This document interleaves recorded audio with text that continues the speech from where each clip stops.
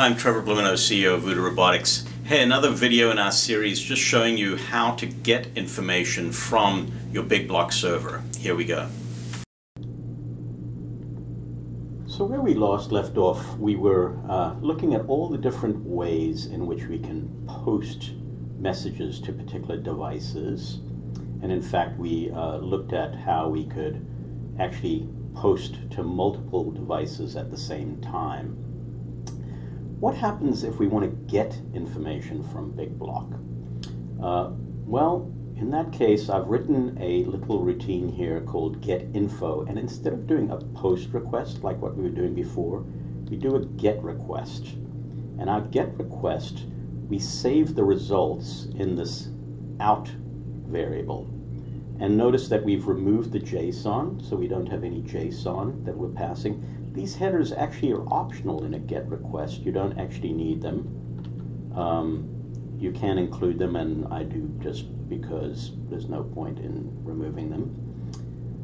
And then this output, well, the default from Big Block is to return JSON whenever you do a GET request. So it's going to return the information about this device in a JSON text format in the out variable. So here you can see that I'm going to take the text part of the output, right, of the response, and then I'm going to parse it using the JSON parser here, this loads function. They call it a deserializer. Basically, it's parsing the JSON, and then I'm returning that piece of JSON from our function. And so the way that we use it, I've got a little example over here where I'm saying my JSON equals get info on this particular device, again, our favorite device.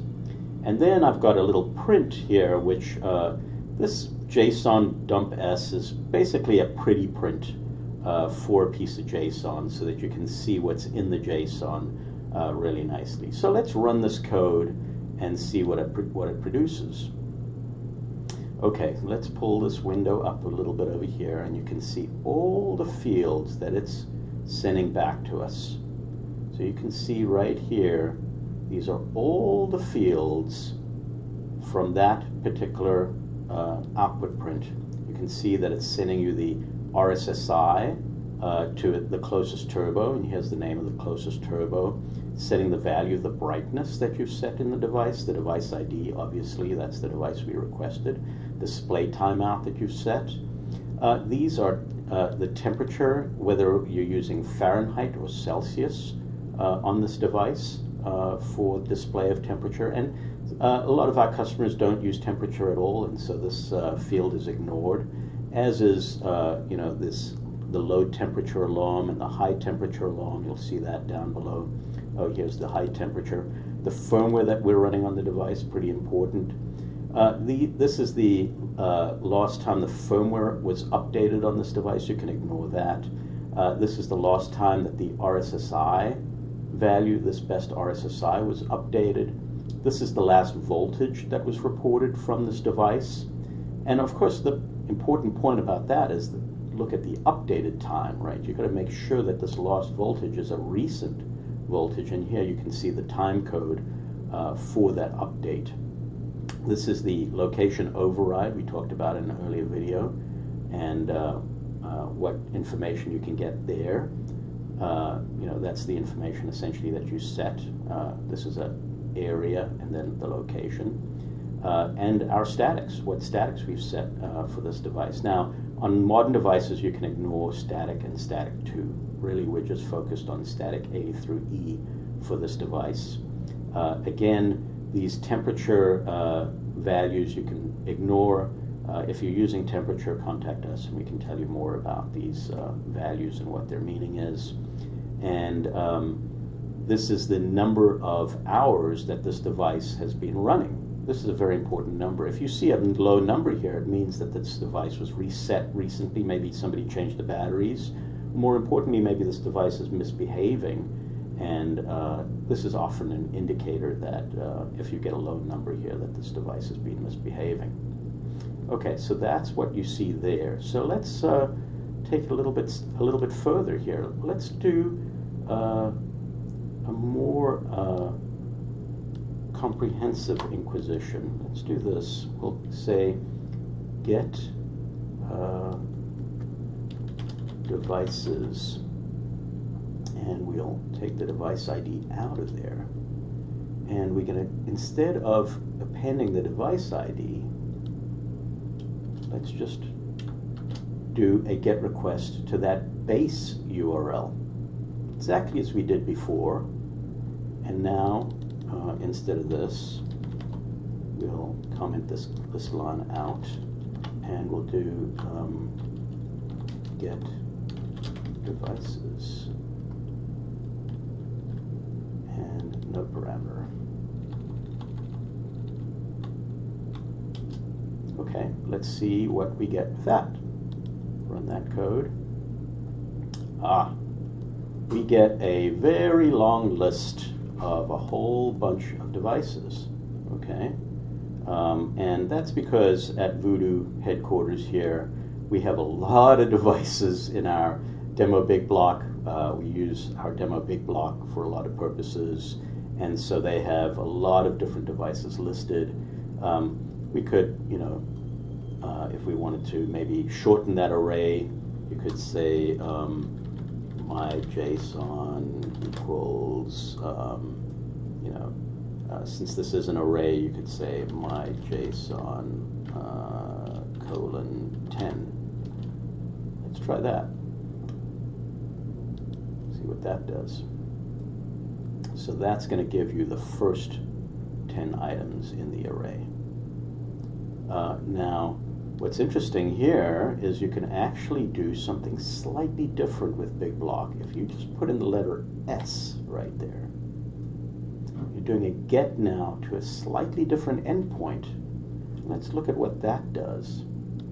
If I do that and I do a request, exactly the same thing. Exactly the same thing. So that's how you would get a list of devices, and then of course you can use that, you know, an item in that array to get the info about a particular device. Very, very useful information. Now, here's another little secret. You can also do something like this. Let's make another one. We'll say get turbos.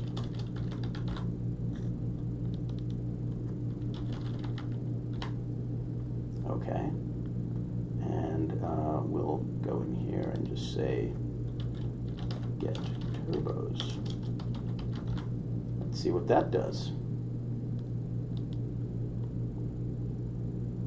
Now you can see the list of turbos, and similarly you could say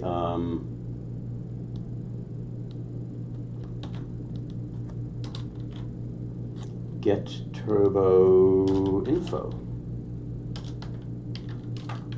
and we put in a turbo ID here, say turbo, and then put in a plus turbo ID plus, and then our slash to end that particular turbo. So now we can get the info from a particular turbo, and let's see how that runs. And of course we're going to take, let's just use one of these guys. Well, let's go in here and do this,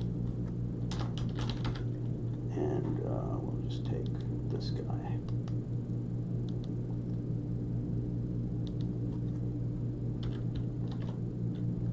I don't think that this is really necessary in this case. You're not going to want to truncate that. So let's run that and see what happens. Well, here's all the information about a particular turbo. The free RAM in the turbo, the IP address that it's using.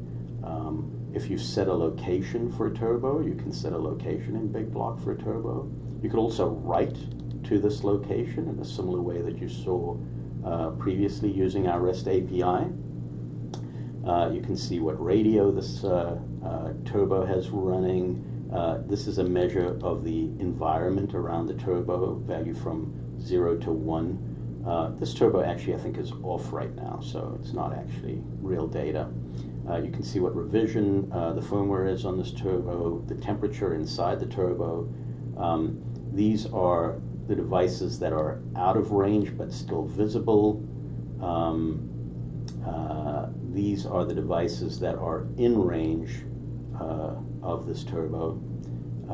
You can also see what username this turbo is using, which API user it's using on Big Block. And this, if the turbo is using Wi-Fi, here's a measure of the Wi-Fi signal strength of that turbo.